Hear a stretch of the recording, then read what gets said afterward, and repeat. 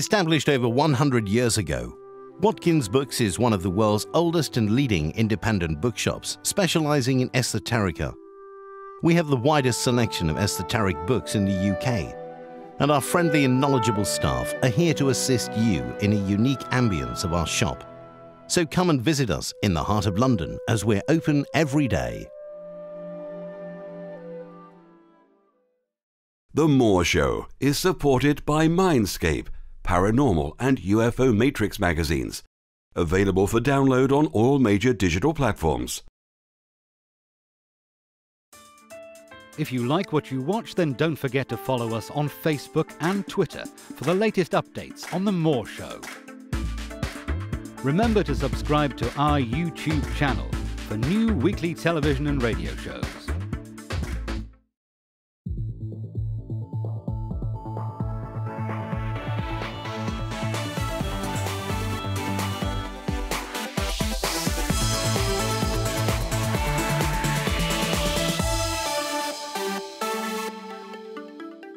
The comments and views expressed on The Moore Show are those of the people that make them and do not necessarily reflect the view of Kevin Moore, The Moore Show, or this radio station and its affiliate or sponsors. This show is for entertainment purposes only.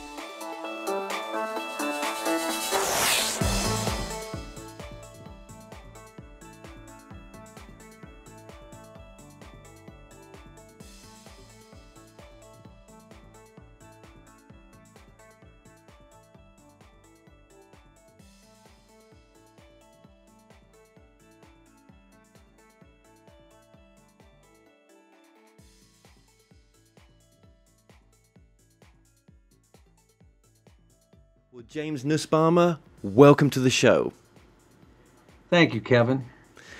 James, it is, as I say to many guests, an honor to have you on. But with yourself, obviously, you've only had your freedom for the past few months right now. So this is a very different type of interview for me, for what you've been through. And we were just saying off air there that this is your first interview for the book.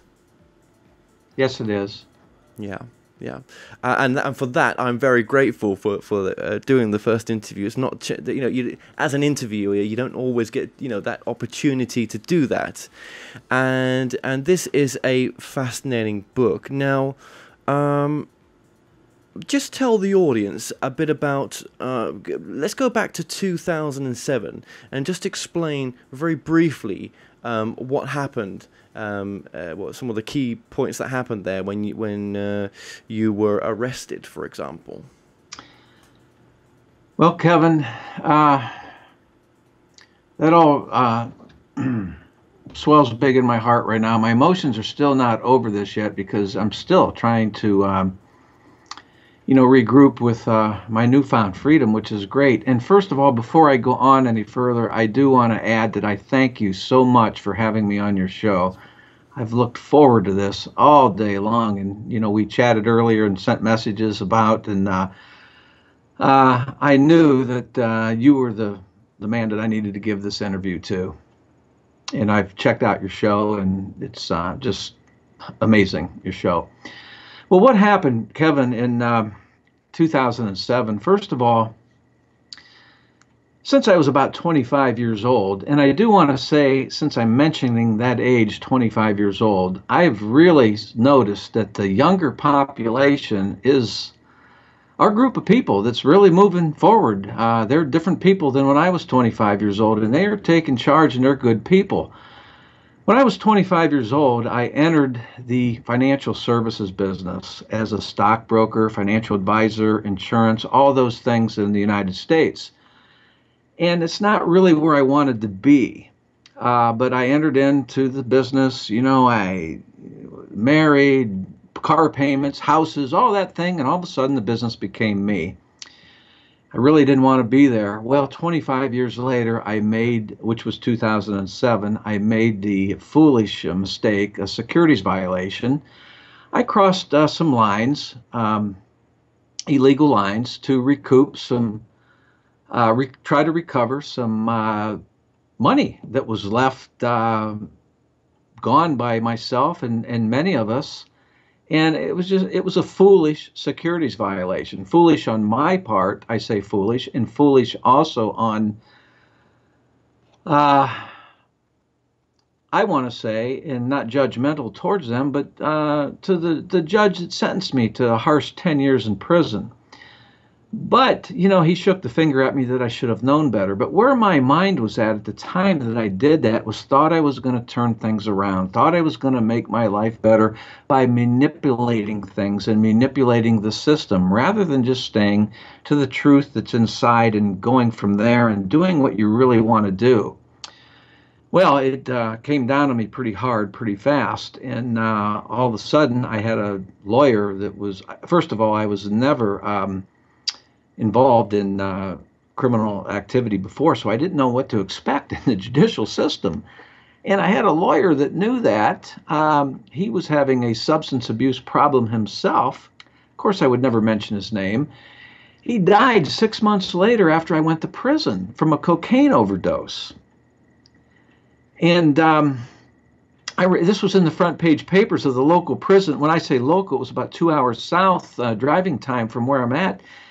And, here was the front page news, and this was 6 months later. So I'm like, I had this lawyer that, did me no good. And so anyway, it was all understood by everybody that 10 years in prison for what I did, plus the money that people lost was repaid back. Now, I'm not saying that I did anything in other words, I'm not saying that I was wrong with what I did, is what I'm saying.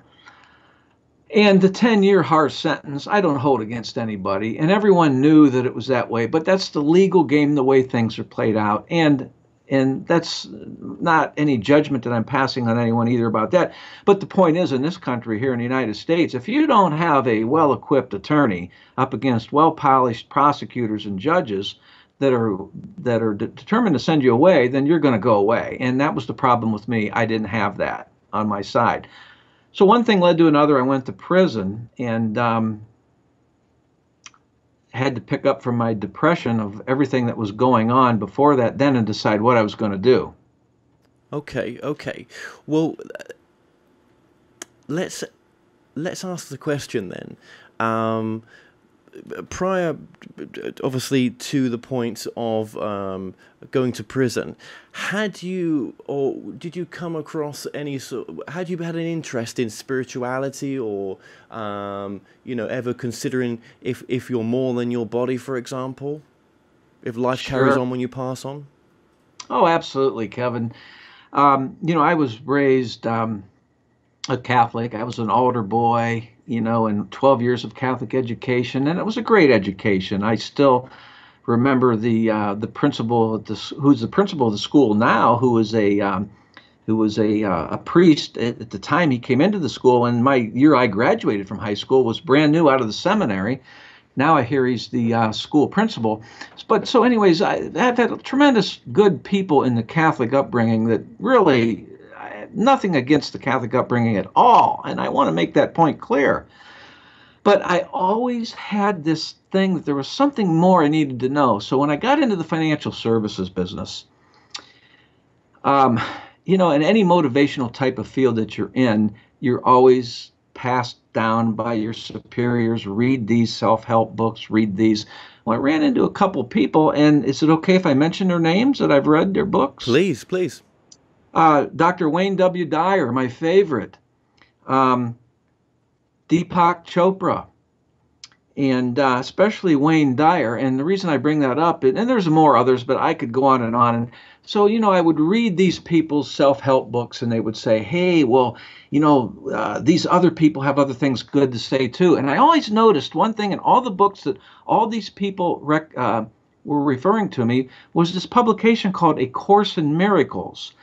And I've never been a procrastinator, but I decided not to investigate this Course in Miracles. I put it in the back of my mind and says, what is this Course in Miracles? I was so down on myself and where I was going, but trying to pull myself up through self-help books. So I'd read again. A Course in Miracles, just a quote somewhere and a recommended by, say, Wayne Dyer, for example. But I never checked it out, thinking I will have to get to it. Why didn't I ever get to it? I don't know. I never got to it. One thing led to another. I kept reading the self-help books. I spiraled down. I was indicted. I ended up in prison. There was a situation that landed me in the hole called segregation. Everyone knows of the hole in prison. You see it on the movies, and really it's pretty much like on the movies. I was released from the hole, and I can maybe explain that a little bit later, but it was a gang activity that I was involved on. I was violently beat.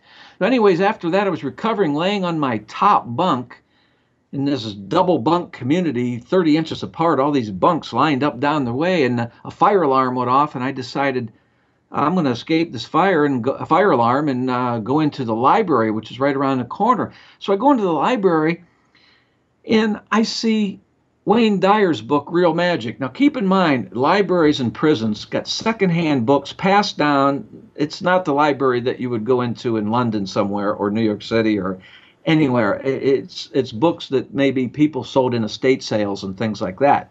Sure. So I see this book called Real Magic by Wayne Dyer, which I read because I bought all of his books and read them all, but still there's those mention of A Course in Miracles. And so it was just a welcome to read Wayne Dyer, just to read him. It was in prison. You just don't understand how lonely and how terrible and beat up you are while you're in there. Well, that's, yep. Can we just go back a bit here? I hate to do this. No, go right ahead. There is a reason for this, because obviously, just as a sort of point of loss in a sense as well. I mean, I read something at the beginning of your book. It was that the last few hours of you living at the house that you were living at the time, your own house, yeah. Yes. And the feeling that you knew you were going that imminently there would be a sheriff's car at some point tracking you down because there was an arrest warrant out for yourself, and just knowing that you had to let go in that moment of all the possessions that you had worked so hard towards, letting go of family in a sense as well, knowing that some may not come to visit. What was that process like? Had you sort of prepped yourself ready for knowing that you were going to go to prison in a sense? Well, yes, Kevin. I knew that my lawyer had forewarned me that I was going to prison. Of course, we didn't know it was going to be 10 years.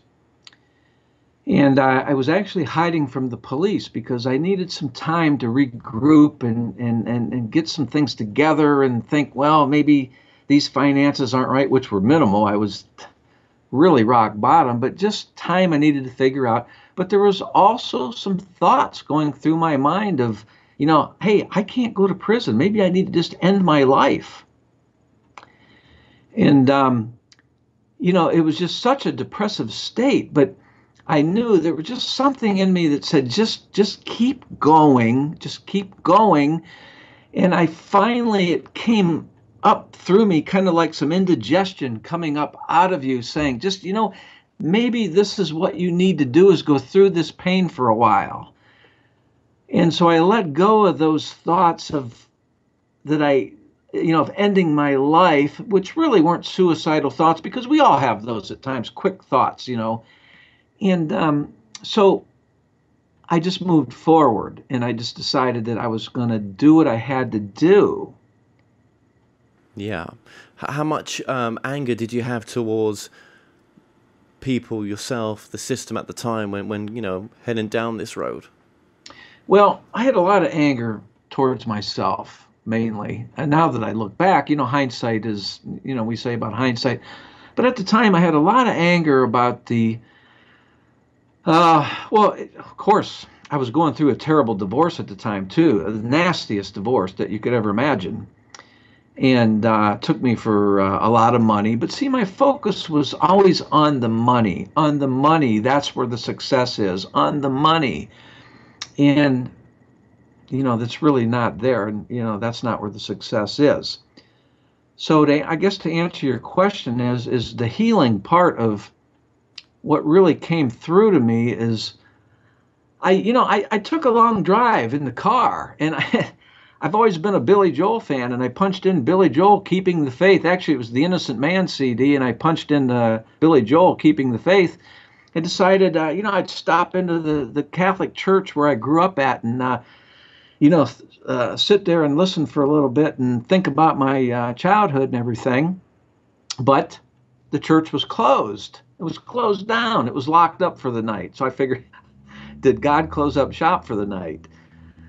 So what I did was I surrendered. And you might say, surrender to what? I just surrendered to whatever. I didn't even know what. I just surrendered. Is it giving up? No, it's not giving up. I just surrendered. I knew there was something out there more than just myself. And I just said, whatever it is, I just surrender to you. And that's what I did. Now, obviously, we've just briefly you touched on there just as well prior to that, just about the point where you came across the Course in Miracles. But just remind people what life is like in prison, in a sense. I mean, you have no privacy, but you when you're using the toilet, you use it in front of people. Do you, almost in a sense? Well, that's good. I'm glad you brought that up, Kevin. Yeah, I mean, just what did you must have lost everything going to prison, in a sense. Well, first of all, let me go back to when I was talking about Wayne Dyer's book. When I returned that book from the library called Real Magic, Dr. Wayne W. Dyer. When I returned the book, went to another section, and all of a sudden I looked at this old blue book that was fat and ugly looking, and I pulled it off the shelf, and this is really the way it happened. It fell off the shelf, fell down right between my two legs. I picked it up and I looked at it, and it said, faded gold lettering, A Course in Miracles. And I just hugged this thing. I was so upset. I said, this is what you are, A Course in Miracles. I can't believe this. After all these years it took me to come to prison to find out who you are. I hugged this thing like you could not believe. I didn't know what was in it, but I knew that I had to take it with me.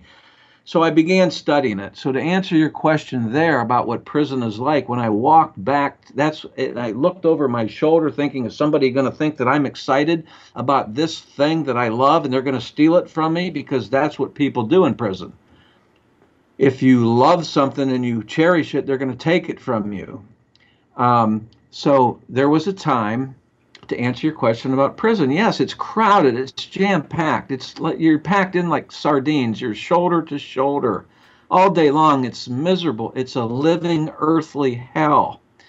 I was walking to, let's just say it was the library, and I can't really say exactly where it was at the time, but I was hit on the back of the head because I was walking many places. I was hit on the back of the head with a copper pipe.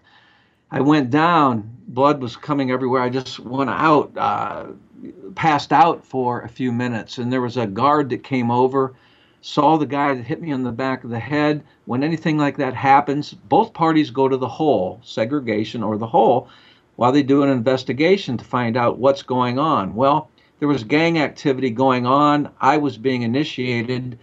This guy that hit me on the back of the head was initiating himself into the gang, earning his bones on me. They call that earning your bones in prison. I spent 11 days in the hole while an investigation was going on to make sure that I was not part of a gang, which they clearly found out that that was not the case. During halfway through that 11-day period, I witnessed a murder in the adjoining cell right next to me. And I describe that in detail. I want to say it's chapter 15 in my book. And basically what happened was a white man, 47 years old, was beaten to death by a young black man. And I say that not as prejudice against blacks or white, but in prison, it's the blacks against the whites. It was gang activity they were trying to draw me into. I was in a cell by myself. Thank God I was there by myself in that cell at the time when I witnessed this, and these two men in the cell together. I prayed the whole time I was in there that no one was going to come into that cell and be there with me, and that wasn't the case. But To answer your question about prison, yes, when you're on the crapper, so to speak, the toilet, you're elbow to elbow with lines of toilets everywhere. There's no privacy anywhere. You have no private conversations, nothing.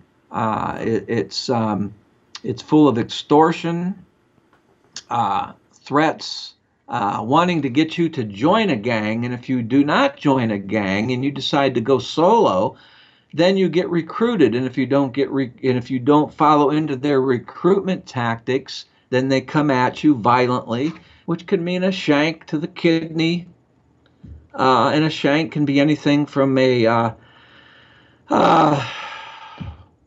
that they could. Actually, there's guys in prison that you call him the shank maker, if you need a shank, you can go see him, and he'll make you a shank for protection. Guys carry them in their socks. They carry them in their underwear.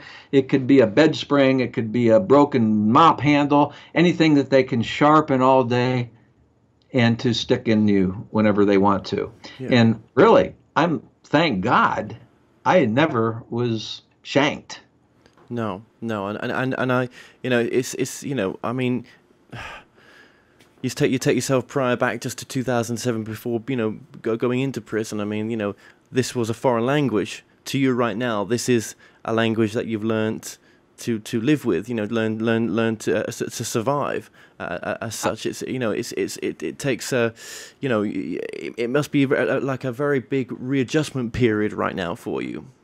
Well, it is, Kevin. But when I came into A Course in Miracles, and first of all, I want to say that because since my book has come out, I've gotten some hate mail already.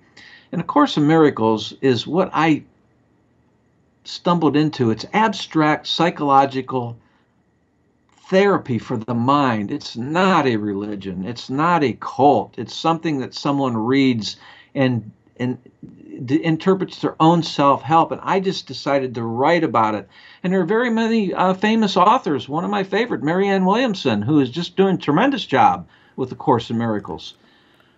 Yep. But my point is that what I'm saying is that, coming out, I'm very strong. My strength, because of A Course in Miracles, that does not replace the Bible, because it enhances my interpretations of the Bible when I want it to. So it's not a religion or a cult. It's just psychological data, abstract data that you just decide, that I decided to take in and reevaluate and start writing about. And my gosh, the writing that I've got going because of this is unbelievable, Kevin. Right. But where I'm at now, 90 days being out of prison, my God, I'm so overwhelmed. In prison, there's no computer. There's no, so I'm getting into this, these Facebook and Twitter and all this, and the things that my publisher, who's being very patient with me, is demanding on me. And it's just an overwhelmness. See, you people out here that weren't away for 8 years, you gradually picked up on these things. Gradually they come to you, oh, I came out, all of a sudden, whoa, it's coming right at me. But it's exciting, and it's making me feel 20 years younger again, like your age. Absolutely. Yeah. I'm just astonished. And to answer your question, and really, what my writing has done to me because of A Course in Miracles is just taken years off of my life.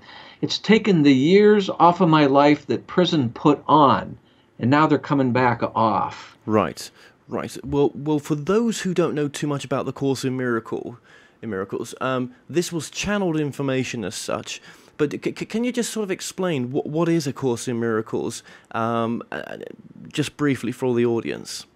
Well, A Course in Miracles was written, yes, it's channeled information. And, I like to look at channels of, there's, channels that lead from the mountain streams into the ocean, which is whole, okay?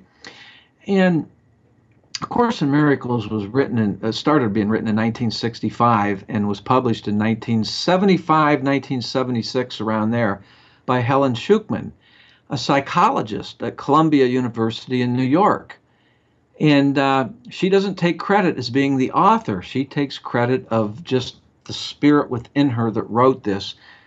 And she decided just to call this Jesus, not Jesus the body, but Jesus the mind that we share, which is So where I'm leading to and where A Course in Miracles gets to is like, we're in an ego-based world.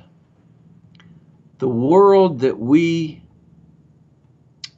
look at is fear, guilt, doubt, and questions. And what A Course in Miracles does is clears those doubts out and lets you know that there's something better beyond the guilt, beyond the doubt, and that's wholeness of mind. There's no split apart separateness from your creator, which is who we know is our creator. And it makes you whole. And the whole point of A Course in Miracles is forgiveness.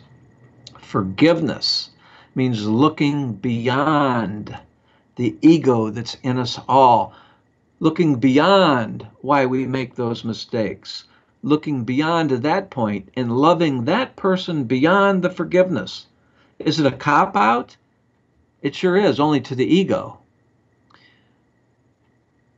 But A Course in Miracles is about forgiveness. So anyone that gets involved in it can take it the way they want to take it. That's just my interpretation. Okay. And obviously when reading this book, well, you can't just read A Course in Miracles. No, right. Once you start diving into it, it's just, you'll have headaches, and because it's just stuff you can't understand. It's so abstract. But my material, The Master of Everything, came from the abstract that I turned into the concrete so people can understand. Right. That's absolutely. And this is what you were writing. How healing was doing this writing? It's almost stripped you away, didn't it, from who you were into who you are now. Yeah, you're absolutely right there, Kevin. With all the events that happened to me in prison, first of all, I wrote, once I stumbled into A Course in Miracles, and we never mentioned this yet, but I always wanted to be a writer. I never wanted to go into the financial services business ever. It just became, you pay the bills and you do what you got to do. But the writing that I've been doing from A Course in Miracles is the healing. It's turning the abstract into the concrete in your mind, and then so your mind can understand what we are really about. We're really all connected together. We really are not apart. And as we die out, our generations move out, and the younger ones are coming in. That's why I said earlier that the younger people are really making a difference in the world, because look at what's going on with the internet right now. I mean, I'm so amazed after being away from 8 years of it, that quick, with no computer at all. I see this closeness, this wholeness. But if that's the way you choose to look at it, which I do, other people may choose to look at it as though the internet is evil, it's causing problems. Well, so we have a choice. Are we going towards wholeness, or are we going towards more separation? And I see the younger people coming in the way I choose to see it, based on what I study and write about, is that we are coming more towards wholeness. The ones that feel that we are separate, they're guilty because of that. But we all have this guiltness and separateness in us, and we all have a little bit of guilt. But so you really have a choice in this world. You and I in this interview, we can decide to be whole together in sharing this, or we can decide to be adversaries towards each other and argue towards each other about our points. But we're not doing that, because we're trying to do this interview for a common cause, and that is wholeness. There's no separation there. There's no ego involved in this interview with you and I right now. No, that's right. There is absolutely no ego. This is to be of service to people. And ego is fear, guilt, doubt, questioning. Wholeness is love, moving to the next level, understanding you've made mistakes, but wanting to better yourself and wanting to extend yourself. The light that's in you extends. It doesn't project. The ego projects fear. It projects guilt. It projects questions and doubt.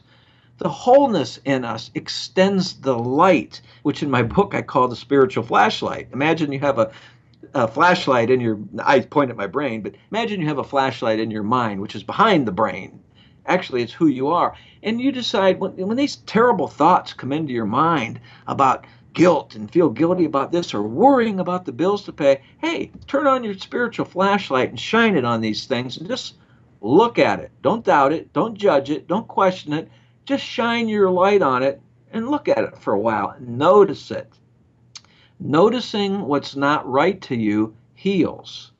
Think about when you cut your wrist or your arm. I don't mean cut your wrist. Well, there was a guy in prison that slit his wrist. But think about if you have an accident on the road or something, Sure. you fall down, you scrape yourself. And the healing, it's the skin comes together and heals. It becomes whole, right? It doesn't stay separate. That's what heals. So the process of healing is becoming whole. And that's what you and I are doing in this talk. And that's what I've done in the years in prison writing the books that I'm writing about, that I'm very excited about.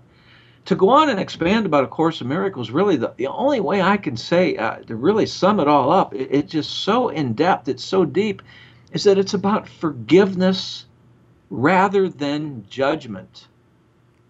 And I suppose there was a lot of forgiveness towards yourself when in prison, towards the system, towards family, towards so many things. Oh, yes. Oh, my gosh. You're unbelievable. People wrote me letters that were supportive. Other people wrote me letters that crucified me. And I had to look at these letters of the crucifying letters as, I can't believe they're writing me letters like this, because I really didn't do anything that terrible, No. that bad. And I looked around prison I'm in with these people that actually literally killed people and brutally raped people. I mean, I was mixed in with all of them in a state penitentiary, not a federal prison, a state penitentiary, which is ungodly worse because they don't have the funds to do the things that need to be done. And the only thing I could do was just continue my lessons to look beyond that, look beyond the ego, as far as I could look beyond to wholeness. Where is wholeness? If you can't find it, you got to keep looking beyond. Okay, for example, Kevin, it's a cloudy day out here, okay? And the clouds are in the sky, okay? But, the sun is up there. It's just the clouds are blocking it. So we can look beyond those clouds and see, hey, the sun is up there. And you know what? If we look beyond those clouds and keep looking beyond those clouds and just notice them for what they are. Don't judge them. Don't get down on ourselves because they're clouds. Just notice that they're there, but say, they're on their way out. All of a sudden, they go away. Clear blue skies come about. All right, let me give you an example, Kevin. Think about on a star-lit midnight night sky, moon and all the stars and all its glory. You're out there just in awe looking at the sky, okay? Clear, crystal, black sky up there. All of a sudden, a shooting star shoots across, okay? Where is time going on in your mind right there? It's not existent. Where are you feeling right now? Are you judging that star shooting across the sky? Are you just in awe because, hey, that's what it is and I'm part of it? Have you ever looked to, say, maybe a wild animal in the eye and they looked at you back thinking like, hey, they're trying to say something to me? In that instant, that quick, where is judgment right then? There is none. There is no judgment. It's looking beyond the body, beyond what we are. See, we're so caught up in the body as who we are. Sure, we got this body we have to deal with while we're here, but is this really what we are, this body? Because those are the people that are worrying too much about their longevity and their fear of death, because They're worrying too much about the body as who they are. If we can look beyond the body to who we really are. Like right now in this conversation, as an example, the same as the shooting star, the same as that wild animal we looked in the eye and thought we were getting messages back from. That same thing, but this conversation going on with you and I. Where is the body concerned, Kevin, with you and I's conversation going on and all that? It's non-existent, correct? True. There is who we truly are. That is what we truly are. That is the one mind of creation. That is God's mind, whatever you want to call God. That's a name. And in my book, I call it the Christ mind. You can call it whatever you want. It could be Louise, it could be Katie, it could be whatever you want to call it, okay? A word is a word, okay? So the people that get confused about the Christ mind, oh, you're blasphemous towards Jesus Christ, our Lord and Savior. No, not at all, because the man Jesus had this to share, but in those days, he didn't, he couldn't talk to people this way like I'm talking right now. And, you know, and it goes beyond that too. But the point I'm trying to make is that the Christ that's in us, whether you want to look at Christ as the man Jesus himself, which we are so thought on looking at through the way we're brought up, that's fine. Then that's great. That's fine, because that's the way I was raised as a Catholic. That's fine. Look at the face of Christ as the face of Jesus if you want to. That's great. But when you look in the mirror the next time and you look right into your eyes, like you're looking into my eyes right now, look into your eyes the next time you're shaving in the morning, Kevin, or you women out there listening to that, next time you're putting on your makeup, look into your eyes. What are you seeing there that's the real, true you?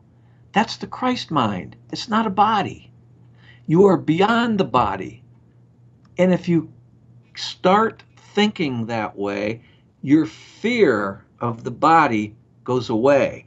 So when I was in prison, what I had to do was take my body out of the picture around this the violent den of the cell block that I was writing in every day. I had to take my body out of the picture. I could not be afraid. I was elbow to elbow, right? I had my journals that I was writing in. One time I came by my bunk and they were ripped up and on my bed, torn in half, ripped up, because people were jealous. But when you got to look beyond that. Okay, that's okay. I can rewrite these words again. That's okay. The mind that's behind the body is who we are. Now, you know, some people believe in UFOs, the UFO phenomena, which is big. Hey, are there UFOs?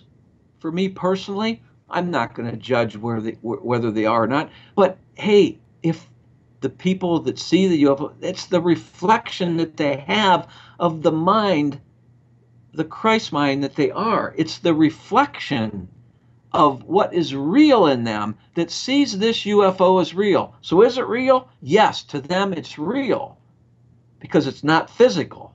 It's something that's coming from them from outside their body. So in that sense, it is real. So, these are great answers. That they really are, and so many questions are darting through my mind right now. I mean, yeah, I mean that process of writing your first book. Did you know you was writing a book to begin with? Well, to begin with, no, I didn't, Kevin. I just started writing. I figured, wow, you know, like I already mentioned earlier, Course in Miracles, I knew that I wanted it, you know, all my life, but why didn't I search it out? All of a sudden it shows up to me in prison. And it ends up, I made a deal with the library woman there who didn't a course in what, she said. So she allowed me to keep the book. But I've got newer copies since, and I've got this original one that's beat up, nicotine colored, filled from the ugliness of prison. Oh, but I started writing. I just figured I'm going to start making notes. It just something was instructing me, make notes. But, you know, I had to always, you know, as I was making notes, because there was the writer in me. In college, I took the literary stuff, and that's what I wanted to do. I thought maybe I'd go into journalism, but I never did. And, I was in the military and the Air Force and all these things. I never really pursued what I wanted to pursue. So now here I am in prison. I got nothing to do but elbow to elbow, shoulder to shoulder with loud, chaotic, violent stuff going on all day long. Most of my writing was done on my lap because there was no table to sit at, no desk to sit at. If I could cross my legs, if there was enough room, the people on either side of me, I would, position a legal pad tablet on and write those. And I had a friend of mine that was able to send in these composition journals from the outside that I had to get cleared to the prison department, which they did. And so what I would do, my equivalent of computer entry was, once I got everything perfected on this legal pads, I transformed them, transferred them over to handwriting neatly into composition journals, the kind of like student notebooks that you would use in college, okay, those kind of things. And those were my equivalent of computer entry. Incredible. And when I landed my publisher, Carol, in Sarasota, Florida, that was the letter I had to her, basically what I just said to you in this interview. And she said, send me your stuff. Oh, my God, I got to look at it. And she did, and one thing led to another. But while I was writing, it was elbow to elbow. I mean, violent talk, threats against your life, quit writing. They would not want me, and when I say they, the average inmate, they felt threatened just because I was so busy reading and studying and writing every day. They felt so guilty. But that's the collective ego mind. Yes. And I started to understand that. And the murder that happened to me in the cell, it's the collective, because the ego in us wants to kill us, but he doesn't know who to kill. So psychologically, he kills the body. Sometimes that's suicide. Most often it's murder. And that's where your murders are coming from. In other words, we all have an ego in us, the ego-based mind, I call it. We all hate the real us. But if we can learn to accept the real us over the ego and just notice, like I told you earlier about the cloud cover dissipating, if we only notice the cloud cover, not dwell on it, notice it without judgment. So if we only notice the ego in us, that part of us that's judgmental, and we all have it. But if we can all just, hey, that's just the ego in me. Hey, what are we doing? We're healing. We're accepting the fact that we all have an ego. Oh, that damn ego in me just went off again. Got to get a grip on that. You notice it. Don't judge it. You notice it. All of a sudden, the powerful side of you, the natural side of you, the real you, which can be called the Holy Spirit if you want to, takes over. So you really only have two sides of you. You have the ego, and you have the natural spirit side of yourself. It's one or the other. There's no in between. You got dark clouds, gray clouds, clouds that are dissipating, but they're always clouds, right, Kevin? Right, but of course. Clear blue skies are clear blue skies. Well. Okay. What is some of the, what is some of the, if you had to sum up what you were writing, right? If someone came across your book, yeah, what would they get from it, in a sense? What information, what transformative information could they get from this, but by reading your journey? All right. Thanks, Kevin, for bringing that up, because that's important, because my book is very important. My book is for people that are putting things on the back burner, that are judging the cloud cover too much. They're judging their lives as, they got to do what the world dictates, but they really know that they shouldn't be, but they do anyways. It's for people that are lost, like I once was. It's for people that are constantly making mistakes, that can learn how to take the energy from those mistakes and turn them around into the spirit side of them and make them powerful things that happen, like I did with writing a book that's now going international.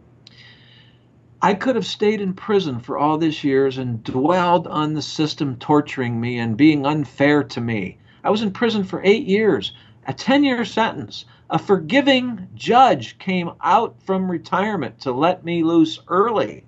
Not the same judge that sentenced me. This judge felt because of my accomplishments he needed to let me go.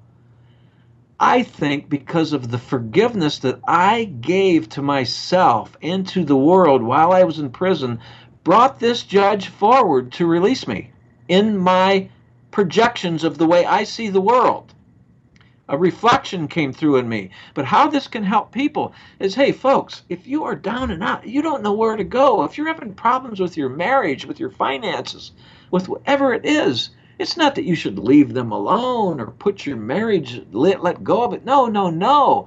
You need to look beyond the problems you're having. See, too often we focus on the problems. We stare at the cloud cover, and the cloud cover never goes away if that's all we do is stare on the cloud cover. No, come on. Let's look beyond our problems. Okay, beyond it. Let's don't look to the past, what brought them on. And beyond doesn't mean the future. It means, okay, what am I about? What is it I really want to do? Let's get this cloud cover out of here. Out of here. Let's redirect our mental power that's leading us into these errors and these mistakes that we make in life. And let's use that energy, which is thought. Energy is thought. Is all it is. And let's use that thought redirected to transform our life and help others. And when we help others, which is what I'm doing with writing my book, it's an extension of me. And when I am extending myself, I am extending my light, the natural light that I am, which was passed on to me from, we could say, the woman that is the author of The Course in Miracles. We can say it was passed on from, hey, who knows, way beyond me. It's an extension, a light beam extension. That is what I am. And I'm just extending that bright as I can, so it's bright enough to shine through your cloud cover, people that need to read this book. And it teaches you, and if you're above that, and you have that, and you're beyond the problems, and you really don't have problems in your life, my book teaches you to continue extending yourself. And my God, look at our world leaders in this country, and in this world, this world, we are just doing the same things as history. History repeats itself. We're not extending. We're also afraid and fear. Let's look beyond the fear. If we all look beyond the fear, if we all decided, hey, let's throw down fear right now. Hey, what do I need to be afraid of? What's the worst that could happen? I run out of money? Well, yeah, but what would happen then? Well, hey, if the world didn't have fear, we'd be okay. But there's enough shelter to house the homeless in the world. There's enough food to feed the hungry. But we're not doing it because we're not looking beyond that fear. Why are we not feeding the hungry? Why are we not feeding the homeless? The homeless and the hungry, I got that backwards a little bit.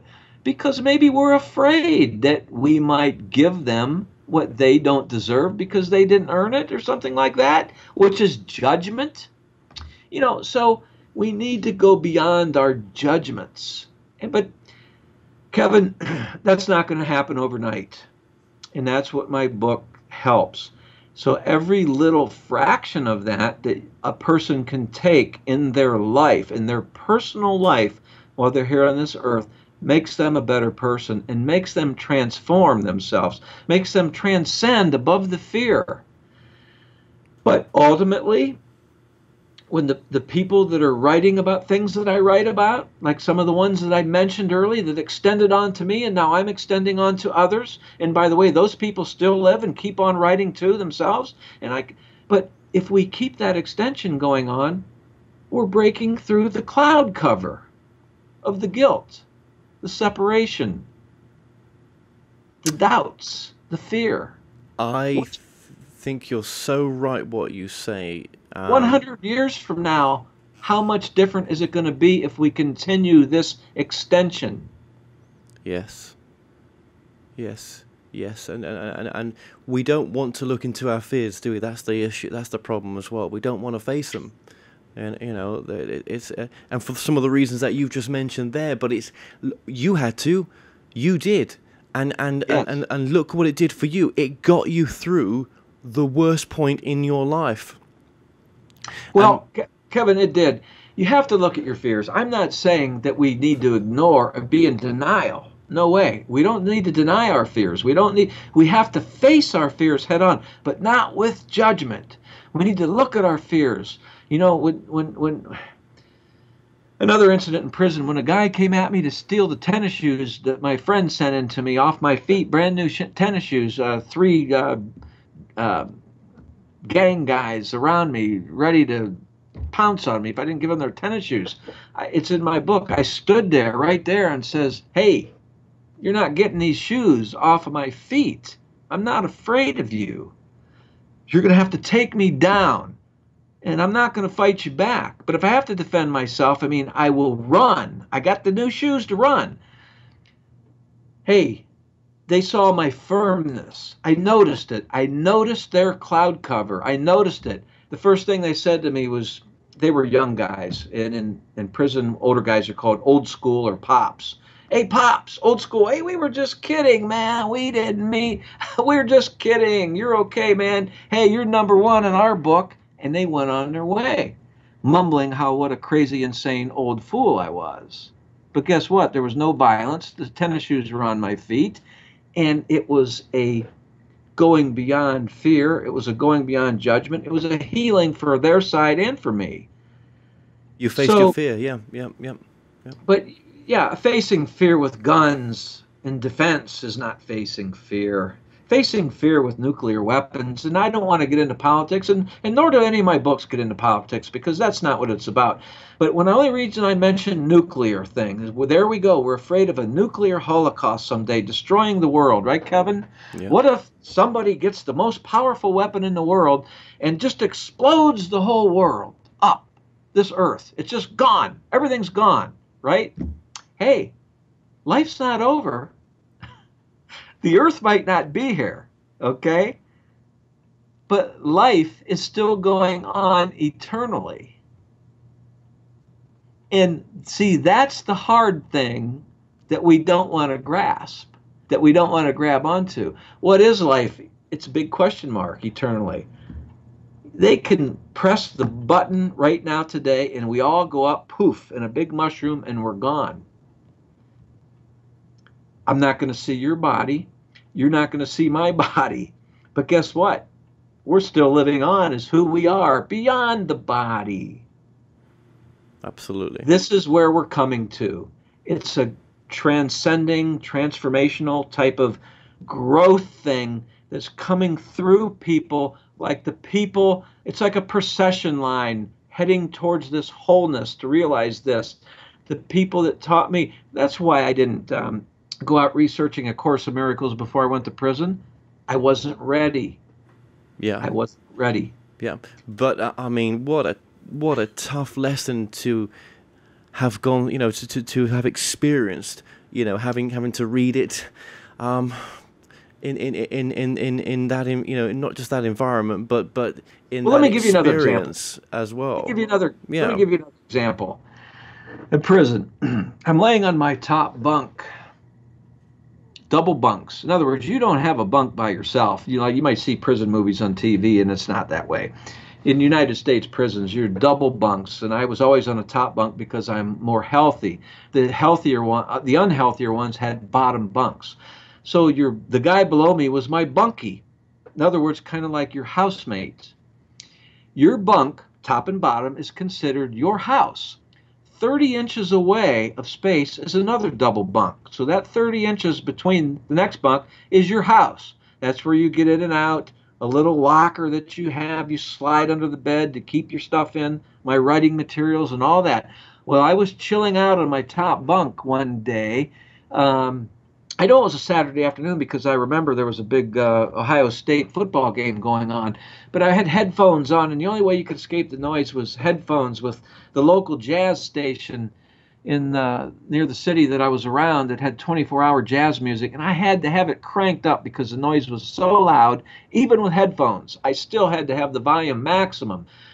These dudes tried to at the top rail of my bunk were doing pull-ups on my bunk, shaking my bed. They couldn't stand the fact that I was relaxing on my bunk.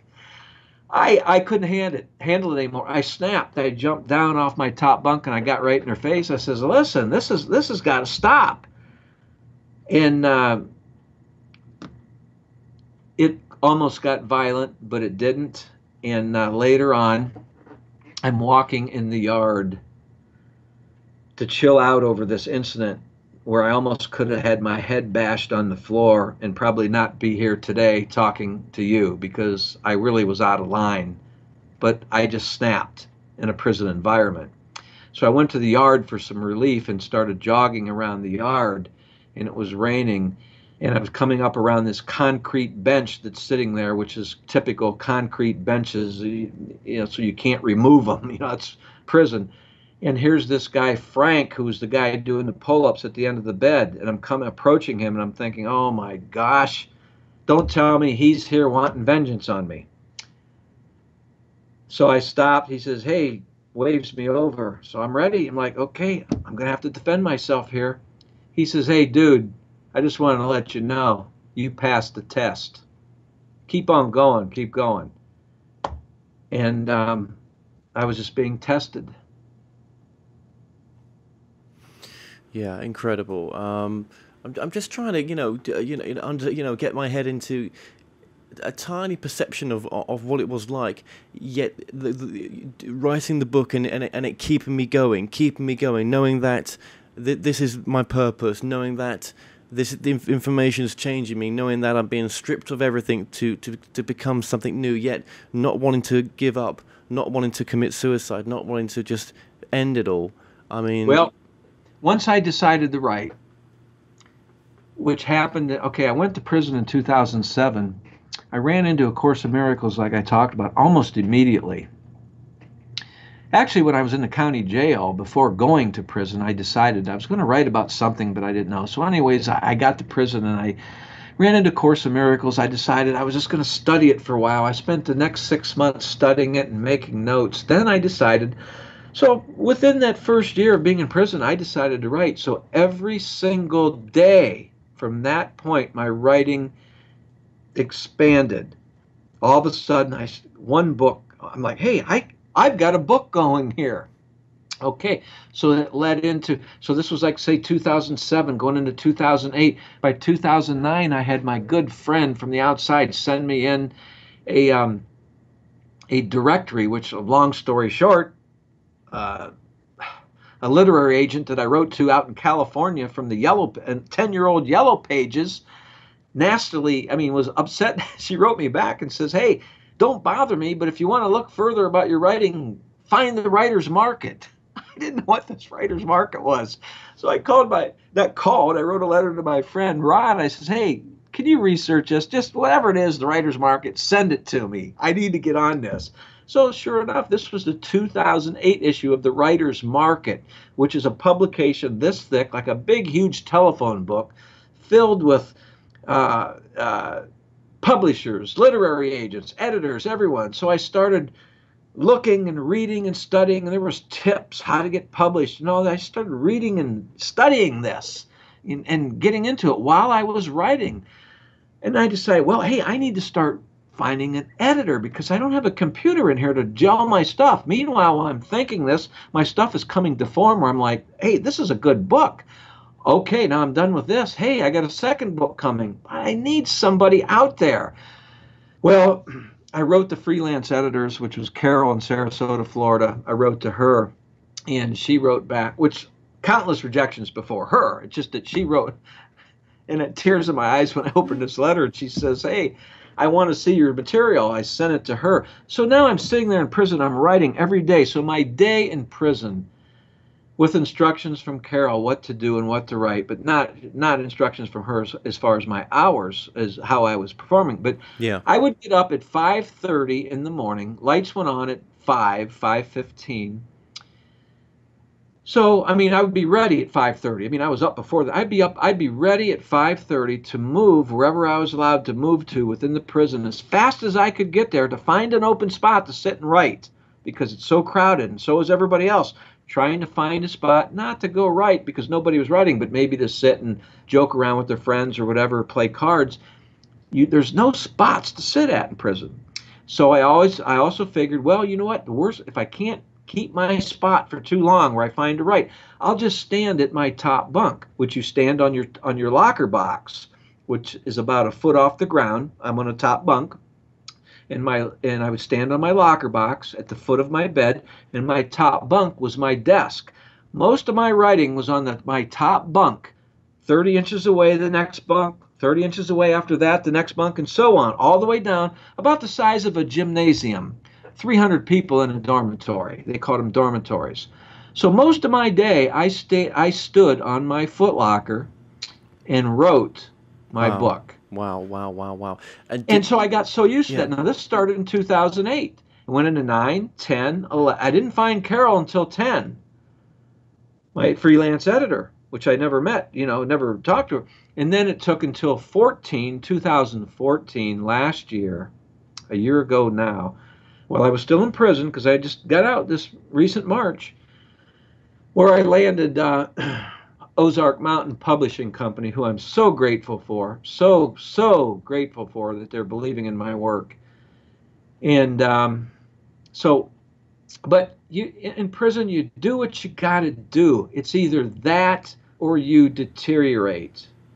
And I chose not to deteriorate. Did you sort of find yourself influencing anybody around you with the material that you were writing? And also, did you attract any other sort of, as difficult this may have been impossible, attract any other sort of spiritually like-minded people in a sense because of what you were doing? Yes, I did. But first of all, Kevin, I didn't share what I was writing about with anybody because you can't share things in prison.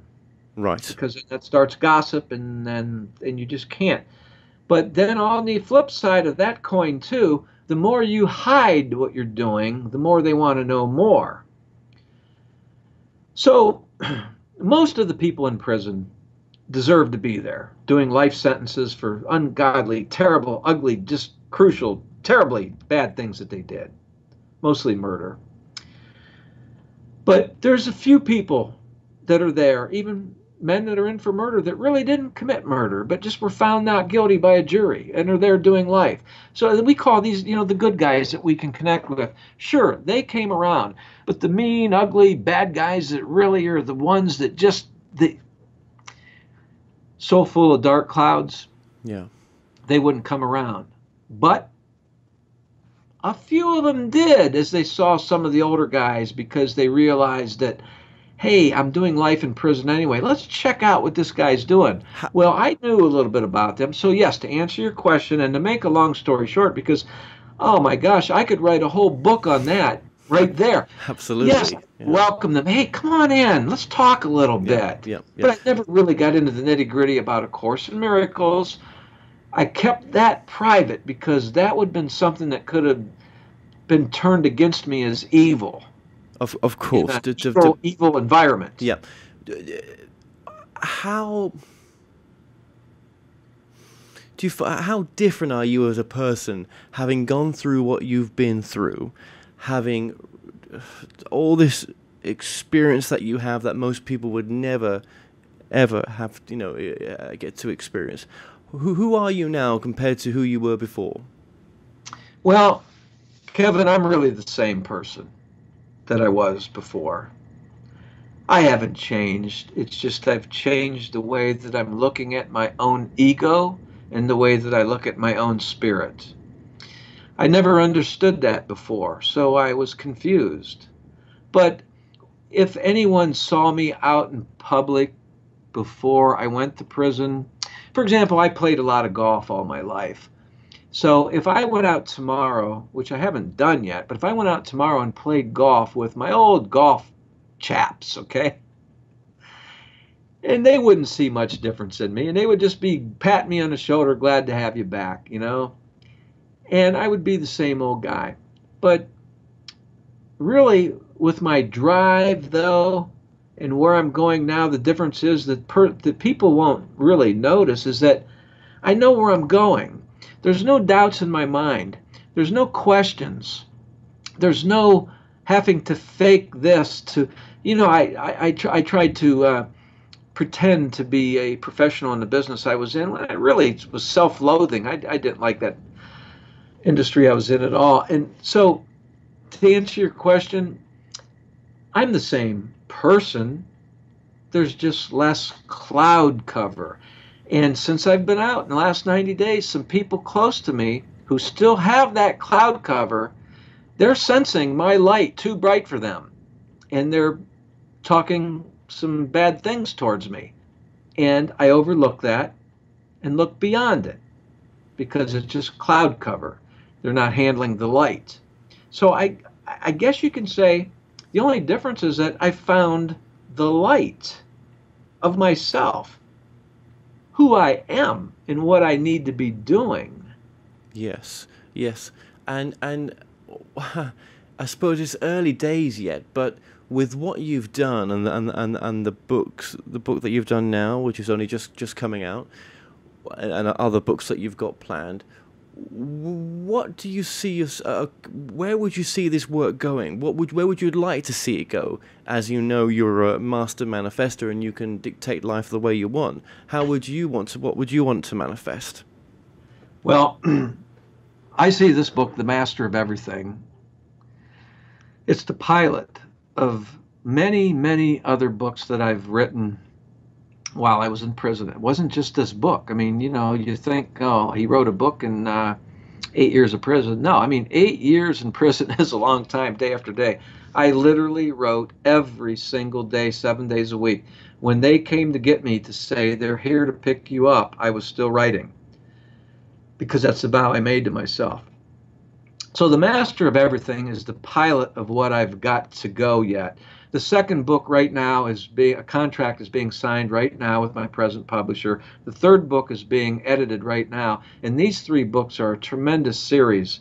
The 3 need to be together. You can't, yeah, you can buy one, but someone could buy the third book, which is called And Then I Knew My True Abundance, and could read it and say, hey, this is great, but I never read the first book, but I still get the third one. But hey, maybe now I need to go read the first one. So you don't have to read them necessarily in order, but they are. So where I'm going is there's a 4th book, there's a 5th book, there's a 6th book, there's a 7th book, and I don't even want to count the numbers on and on because my studies continue daily. So where I'm going with this is I'm writing about things that I see the world opening up to. And when I say the world is opening up to, when I just mentioned to you a little bit ago that some close people said to me, when I portrayed it as though my light was too strong for them, in other words, they criticized. I had some hate mail on this first book. And there's no way that it's derogatory against anybody, but I've gotten hate mail already from this. And so I see that as positive because that shows the power in this book. And those same people that are doing the criticizing, they're probably going to go ahead and read the second book and they're going to say, hey, now it's making sense. And then the third book and so on. So that's where I'm going, and that's my mission. Go ahead. That's your mission. Yep. I'm going to continue this writing. Well, it's going to lead into, I'm already gearing to speaking globally because I don't know if in your part, well, Toastmasters International is, worldwide. I don't know if you know Toastmasters, but since I got out of prison, I had to join Toastmasters, and I'm even finding it difficult in this little area I'm in to find a good Toastmasters group because I just got out of prison. The judgmental thing. Nothing against Toastmasters. It's just there's not too many of them around, And but that's okay. Because it's a judgmental world, but the judgmental world, it's just like, in this country, when you get out of prison, You're marked. You're a felon. Well, it doesn't matter what you did. You're a felon. Oh, he was in prison. Oh, right. Ooh, don't talk to him. Don't read that book. He was in prison. Well, you can't let that kind of stuff stop you. No, no. Well, absolutely, and you don't. What would you say though is the most important message of this first book? Is it somewhat? Could you summarize it maybe? Well, this first book is very, very powerful. If a person will read this book from the introduction and take their time and read every single word all the way through, including the afterword, everything. I mean, from the copyright all the way through. What a person will find, and that means, now there's a lot of words in this book, and people have already told me it's a page turner. The pages are being turned. People don't even realize they're turning. It's 320 pages, I think, and the margins are not wide because there's a lot of words, but it's deep, but it's interesting. You can't put it down. It's going to make a lot of people angry at themselves, but it's also going to ultimately show people that they need to forgive themselves. So it's about forgiveness. And when we can forgive ourselves for whatever we've done, even if we've done nothing wrong, we still have to forgive ourselves because of the deep cloud cover that we're living in. We need to forgive ourselves for that, and you learn to do that through that book. So when you come through to the end of this book, you have forgiven yourself, you've forgiven the world, therefore you have become the master of everything, is what this book shows you. It's all about forgiveness, this first book. The right meaning of forgiveness. We think of forgiveness as standing over to someone, I forgive you. You should be glad I'm forgiving you. No, that's not forgiveness. Forgiveness doesn't have to be something that you share with anybody. It can be just turning your back and walking away from somebody and just saying to yourself, hey, I look beyond the illusion of the cloud cover that's going on in his mind, and I see beyond it, and I forgive him, and I know he's better than beyond that. But you got to do that about yourself. So this book is going to help people forgive themselves for not maybe taking chances they should have in their past, not worrying about it, maybe being a better husband, maybe being a better business person, maybe changing careers, maybe doing whatever it is to make sure you're living in the light that is you, what you want to do that makes you happy. That's what the serious reader of this book is going to benefit from. Okay. And the fantastic answer. Obviously you're only just recently out as well. I mean, obviously adjustments must be difficult, even though you've gone through this spiritual sort of wake up process at the same time. So you've got that on your side. But do you ever think about the people that you left behind or that were left behind in prison that you sort of formed a friendship with and stuff like that? And oh yes, yeah. Oh absolutely. There's one man in particular, Bob, initial R, about 10 years older than me, doing a life sentence for rape. He explained his case to me. He didn't do the rape, but he was offered 4 years on a plea deal, and he said, no, I didn't do it. So he decided to take it to a jury trial, and he lost in a jury. So therefore, the judge gives you the maximum sentence, which was life in prison. At the time he was sentenced, he was 61 years old, which is even older than I am, and this was like 15 years ago.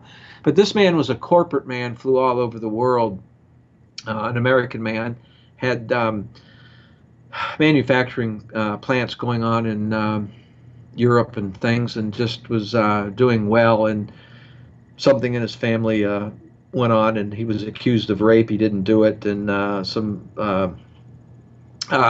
jealousy thing going on about settling an estate where she thought she was not getting her fair share or whatever, and And so he took it all the way. They call it to the box, to the jury box, and the jury, found him guilty. I mean, these kind of cases go on and on. Another man that I feel sorry for, he's deceased now, which was my really good friend in prison, Junior. Everybody called him Junior, and about the same age as me. He was standing at the top of his stairs going down to this basement with his wife, who was 8 months pregnant. She was holding a laundry basket in her hand, going downstairs to load these into washer and dryer and do the laundry. And he says, "No, honey, I'm going to do it." She was in a bad mood. He was in a bad mood. He grabbed the laundry basket. He told me the whole story and everything. And anyways, one thing led to another. He grabbed it. She fell down the steps. She died. The baby, 8-month-old baby, was died, and he got a life sentence in prison. And he just let his mind go away in prison. He died of cancer. And I saw him I talked to you about the top and bottom bunks. When he died, he was like 5 feet away from me and a couple bunks down, just laying there dead when he died of cancer. Yeah. And just one more, another man that, same thing, went to a trial over a sexual molestation charge, which he didn't do, and, sentenced to 55 years to life, and he was already like 45 years old at the time, with a stepchild that he didn't do. The ex-wife wanted to be vindictive. But see, these are some of the people that are left behind, but most of them in prison, though, do need to be there. I mean, there's no doubt. The majority of them do need to be there, but you have the exceptions, and those that were the exceptions, we clung to each other, we found each other, but even some of the ones that needed to be there came towards us too. We drew them to us. Yeah, of course. And they're good people too. And I can tell you some stories about some actual cold-blooded murderers that have changed, but you can't let them out of prison because who knows what they're going to do again. And so that's another. No, absolutely. Right. But it's just the whole thing of you must these memories must be fresh in your mind still. You've only just got out. It must be a difficult readjustment to be out though. But those people that you met that are still left in, and all the emotions that go with it. Yeah, it must be quite strange. Well, the biggest part, Kevin, 8 years in prison. If it wasn't for the forgiving judge who came out of retirement to let me out early, I'd still be in there because I was sentenced to 10 years. I actually have 2 years left on my sentence, which I'm fulfilling on probation. And they see that the material I'm doing and what I'm doing, and this judge that came out of retirement stood in my favor and said, "Hey, he was over sentenced anyway. Let's get him out of prison and just let him, be productive and help people. So, maybe I can save people from going to prison." That's the thing. Well, okay, then that's a good point. What would you like? Is that something that you'd like to do? I mean, you must have. There must be. I reckon there's something for you that maybe has not become too clear just yet. Well, I'm going to go back into prisons and talk to people. All right, there we go. Yeah, because my work is not yet done there. But I can't do it now. I don't know a time limit, but I need to stay away from going into prisons for a while. Of course, yes, yeah. No, but of course. But in the future, I'm going to go back in and say, "Hey, I know what's going on, and let me try to make you feel." I really want to connect with the guys doing life sentences to make them feel better in prison. Because a lot of good things can happen to people in prison. We can cut down the violence in prisons. We can make prison, it's never going to be a good place. It's never going to be a good place, but we can make life a little bit easier for the ones that want it to be easier, like I did. I mean, I had to struggle to make it easier, but my only choice was to die in there. And so, but thinking back, it's only been 90 days, and the only thing I can say is prison is hard. It is mind-boggling. It tears at your mind so bad. It just tears at you. and it rips you apart inside. And by me writing every day and making things manifest, kept the tearing away of things minimal where healing came in. And so I think if more and more people can kind of share this with some of the people doing life sentences, like the ones that are doing it, that went to the box and were found guilty, even though they really aren't guilty, can make them feel a little better too, and living a life in prison and being productive in a way. There might be some kind of avenue. There might be something there. Yes. You know, for these people. Yes, that's right. And I suppose, you know, everything's up for grabs for you right now in that respect of helping those in there in some sort of potential. But of course, for yourself right now, it's a concentration on the books and you know, to get them published. But yeah, wow, it's an incredible story, James. I've got to give you that. It's absolutely incredible, and it's so great to see you so positive and so accepting and coming from love, and you definitely emanate that. You do, and you coming from that truth what you've had to learn and remember maybe of who you are. Well, it is love, Kevin, and truth. And you know, think about it.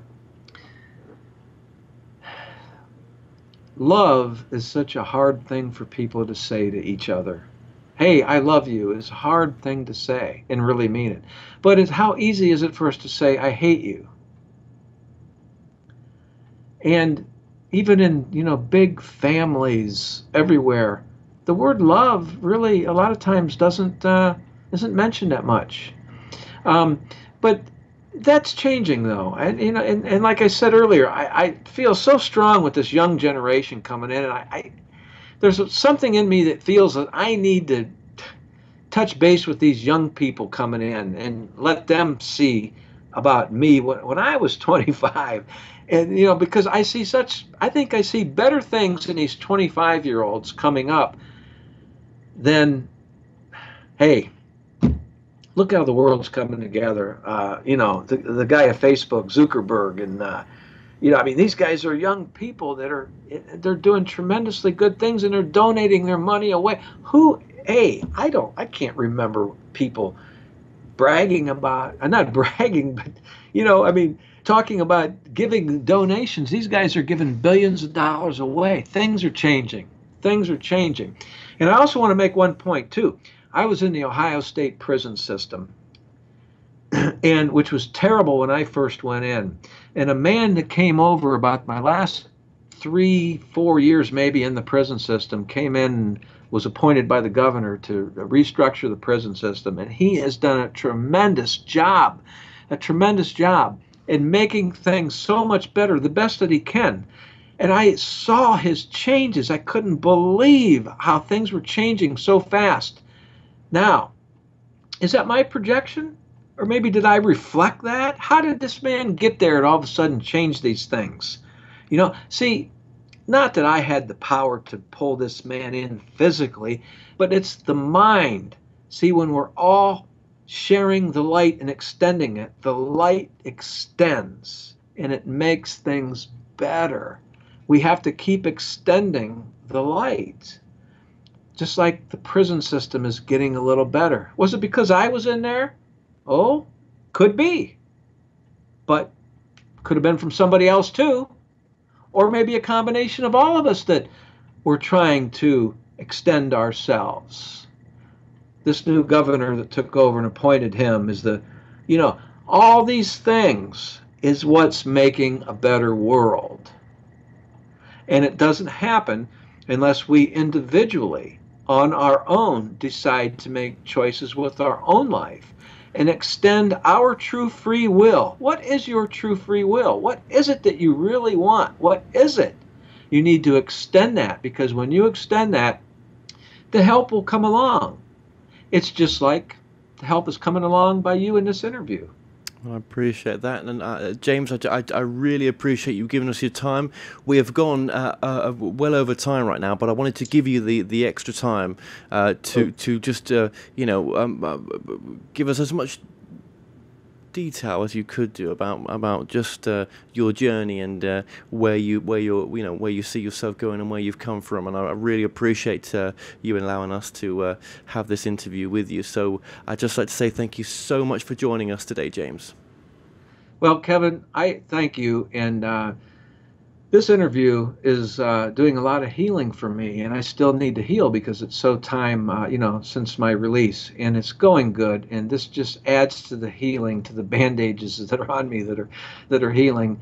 And I want to make a difference in this world, like you are, by having this show. And Kevin, God bless you, and the best to you and your family and your whole world. And to the people out there that are watching this show, if you'll please just look at me sincerely. We all can make a difference in this world by making our own lives better. Then we can help the world. Absolutely. Well, much love to you, James. Thank you.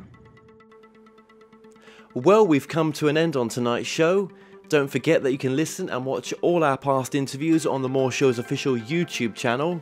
Remember to subscribe to our YouTube channel for new daily shows. You may also find out more on all past and upcoming guests on the show via themoreshow.co.uk, and do like us on Facebook and Twitter for the latest updates. So until next time, be safe.